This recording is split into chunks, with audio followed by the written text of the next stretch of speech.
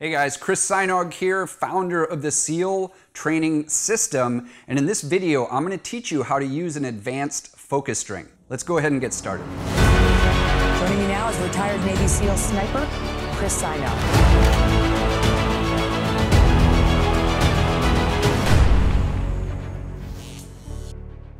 All right, so first off, what is an advanced focus string and what's the difference between this and the front sight focus strings that I also sell?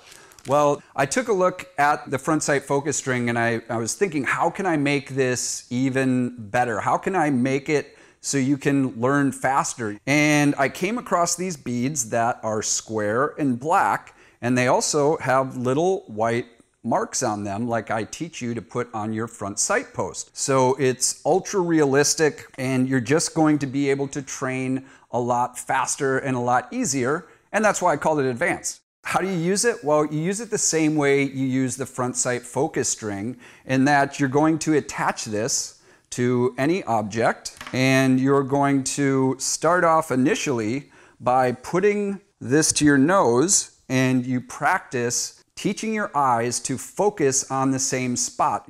And you want to get to a spot eventually where the bead that you're focusing on is going to be at about the same distance as your front sight post. But you also want to work the other distances while you're practicing this. You don't just want to focus on one place, because you're teaching your eyes and you need to work in progression with that. But the great thing again about this is it's a flat surface. So you're going to be able to really dial in the detail of when you're focusing on that flat surface, and it's going to translate a lot easier to focusing on your front sight post.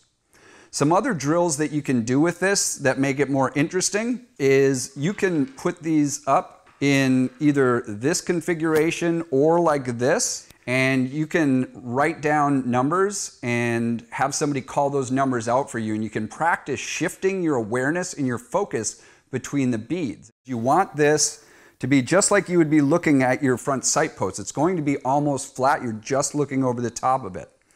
If they are sliding and you want to shoot down mountains and practice shooting like that, then you can put a little drop of glue on those and just spread them out at different distances and practice like that. You can also do it under your dominant eye.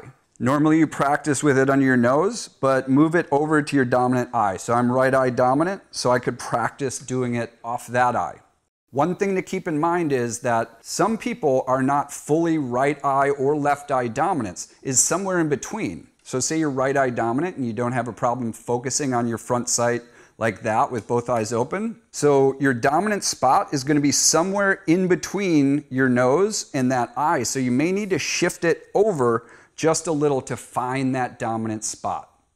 That is it when it comes to the advanced front sight focus string. Go ahead and try one out, and until next time, keep paving your path to perfection.